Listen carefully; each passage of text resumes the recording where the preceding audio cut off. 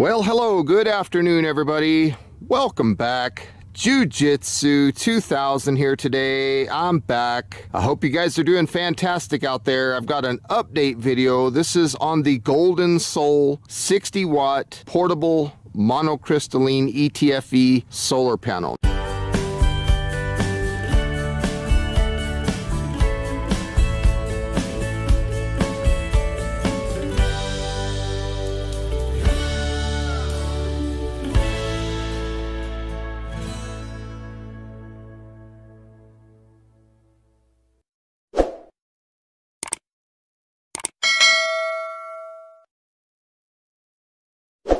Now in my review, my original review, I could not get it to charge any of my solar generators, but that has changed. I found out what the problem was and I fixed the problem. So let me come on over here to my Bluetti real quick and show you. We are currently bringing in 48 watts of input. Hopefully you can see that on your screen. 47 watts. That is fantastic. Just a second ago, I hit 50 watts of input. And that's impressive to get out of a 60-watt solar panel, especially when you look up in the sky and you see a lot of clouds. So I don't even have pure sun today. I've got blocked, cloud coverage.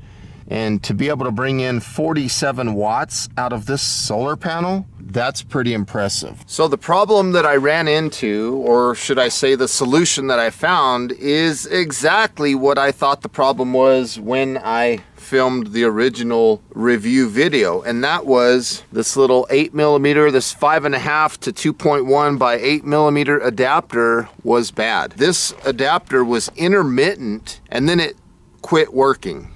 So the solution was, I picked up on Amazon iGreenly. These are 8mm by 5.5mm by, I think it's 2.1mm. Okay, I got a pack of 10 of these for 10 bucks. It's exactly what I thought it was. And I was blown away. Even right now, I'm pulling in 40 watts and I'm looking at the sun up there and it's overcast. Here's the original adapter that came with the panel. And here's the replacement. You can see these are kind of a squared body kind of look. But that's what the problem was.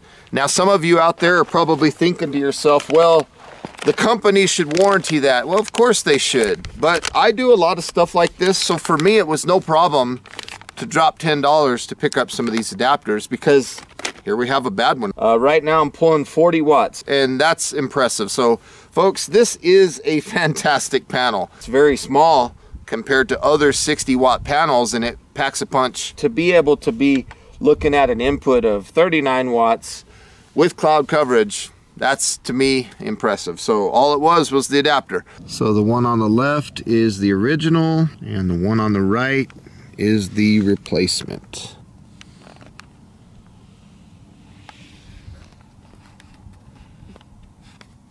I am currently bringing in between 35 and 36 watts. I've got my cell phone charger there. And we are charging my phone.